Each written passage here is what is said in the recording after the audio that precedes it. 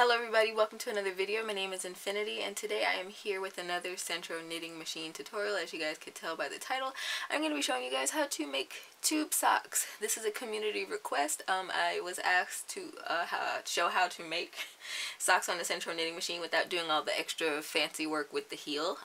So I'm here with this tutorial today. Thank you for the suggestion. Always feel free to leave comments like that. I like fulfilling community requests. Okay, without further ado, I'm going to jump into the tutorial. Today's tube sock is going to be basically an ankle sock. This for me would come just slightly below my ankle with it folded down at the cuff, or just slightly over it if it's like flat. So alright, we're going to jump into this tutorial.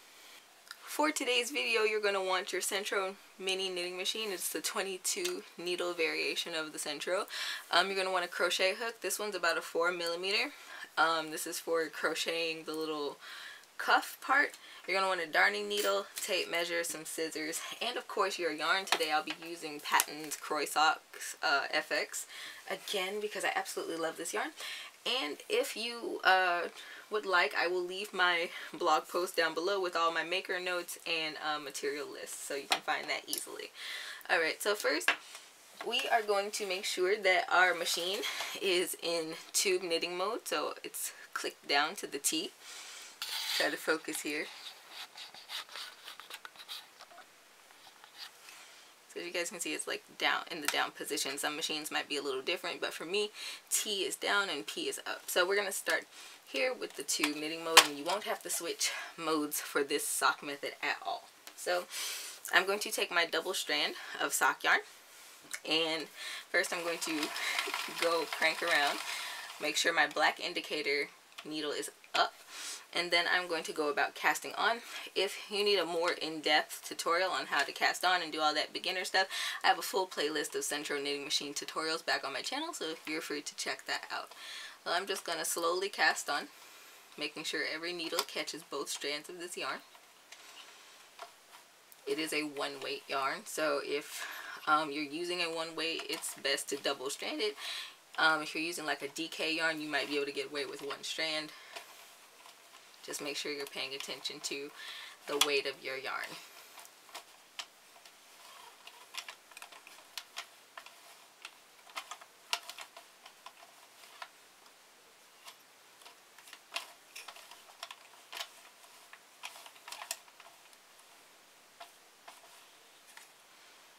Alright, coming back around to that black indicator needle, I am going to just make sure that that needle catches my double strand.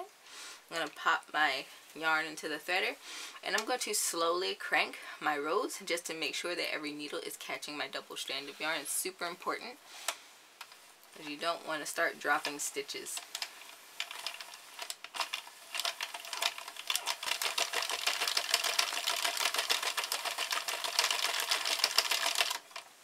Alright, and for my sample that I showed you guys in the beginning here, I cranked up 8.5 inches of fabric for this sock, so that's what I'm going to be doing again here.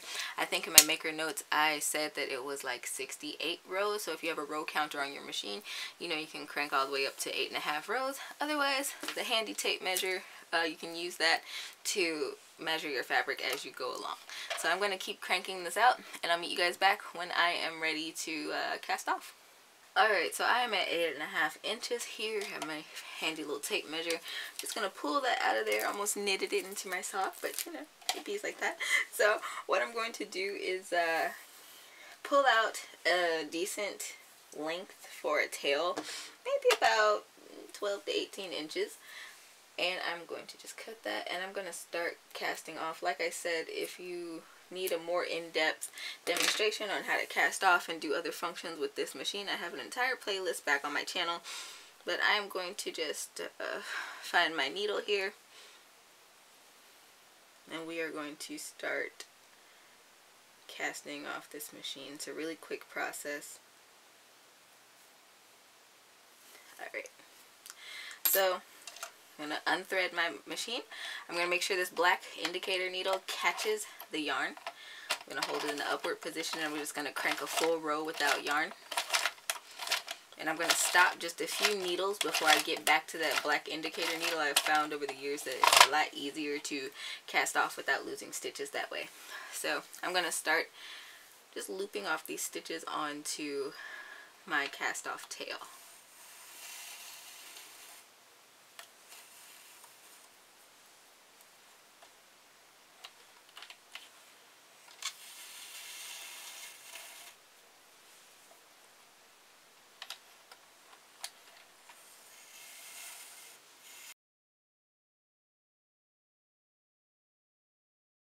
Alright y'all, so I have cast it off and this is what my little blank looks like here. So what I'm going to do is actually turn this on the wrong side, so inside out, so that we can sew. And I always do that because the sewing looks so much better when you do everything from the inside and weave in all your tails and stuff from the inside. Alright, so once I get it inside out, what I'm going to do is come down here from where we cast on. And I purposely didn't cast on with a slip knot because we are going to be cinching this toe kind of close, kind of not close. I try to straighten this out as much as possible, and then I just start to tug on the tail here to start closing up the bottom. Just a little bit, not all the way, even though you totally can. This is just shaping the toe of the sock. So this is about where I had it for the other sock. I don't close mine all the way because I think the fabric bunches up at the bottom and it makes it really uncomfortable to wear the sock in the end, so that would defeat the whole purpose.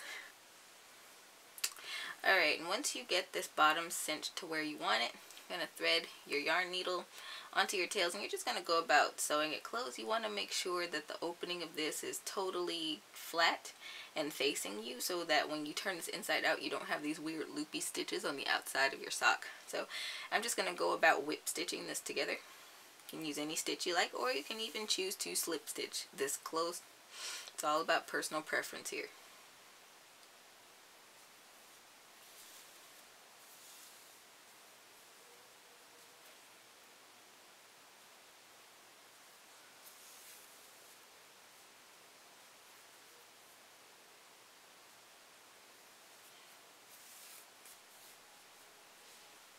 Alright, now it's all closed off and secure, and you can just weave your tails on back through there.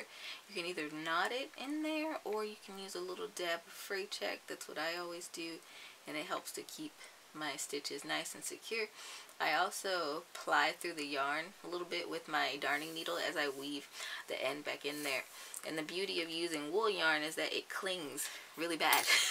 So taking this apart should be virtually impossible in the first place, but this just helps the security of your sewing job.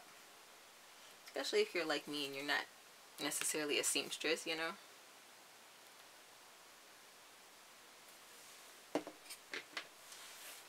And once that's all done, you can just snip the yarn and we can move on to the cuff of the sock.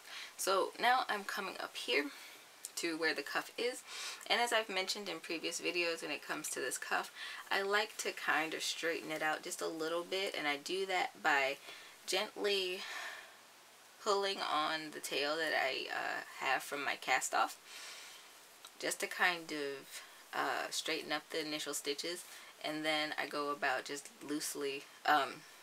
slowly loosening them up. This is just to kind of help you to be able to fit the sock on the foot without struggling, basically. And it also helps your project to look nice and neat and uniform, just like it does on my other sock here, as you guys can see. You can see a little bit where I started crocheting the cuff, but it's really not that big of a deal. So that's my same goal for this.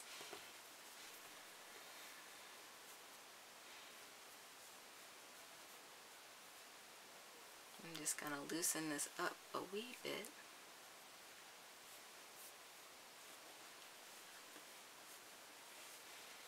Alright, and now what I'm going to do is I'm going to put this tail to use. So I'm seeing where it's coming from on my project. I'm going to grab my crochet hook here, and I'm going to insert my hook into that stitch. I'm going to yarn over, pull up a loop, and chain one. and this is going to secure it. Now I don't have to worry about the project unraveling at any point. I'm going to place a single crochet into that stitch. Now what I did for the other sock is that I crocheted not only in these actual stitches but between them, and that helps to give you a little more stretch around the opening of the sock for a easier fit. So just go about placing single crochets. So you should have about 44 single crochets around the top of the sock, more or less. It just depends on how many stitches you put in there, what kind of effect you're going for. For this sock I wanted something really simple. Now if you wanted a sock that was longer, like an actual tube sock, then you would just crank out more rows of fabric.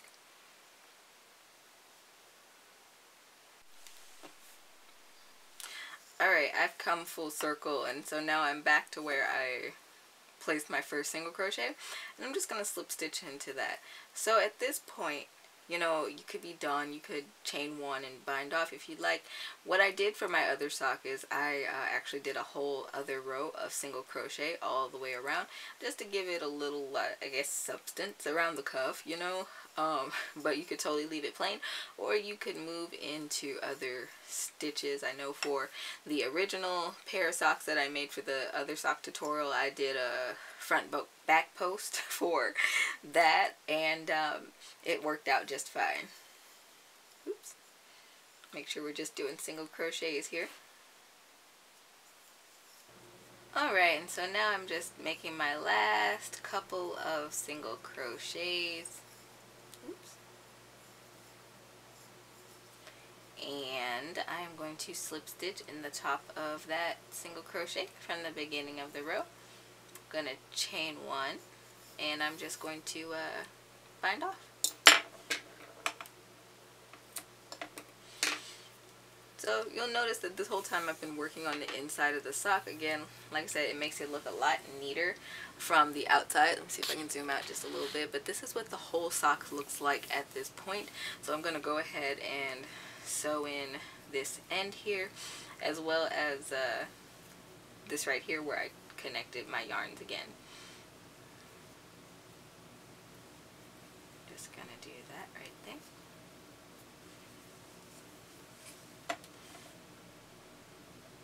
Add a little fray check there.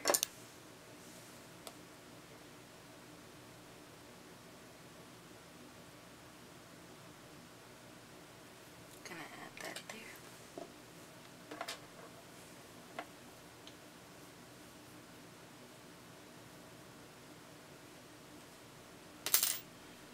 And then for this one, I am just going to knot it really, really good. Because when that fray check dries, it's going to harden up a little bit, and it's never going to come apart. So I can just kind of snip this right at the base of that knot.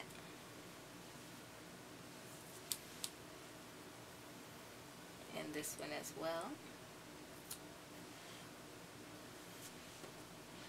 And the last one. Alright. And now we can flip this sock on the right side and see how it looks. Okay. And this is what your sock should look like. If you made the short ankle sock like I did, this is what it looks like before it goes on a foot type thing, and then this is what it looks like on the sock blocker.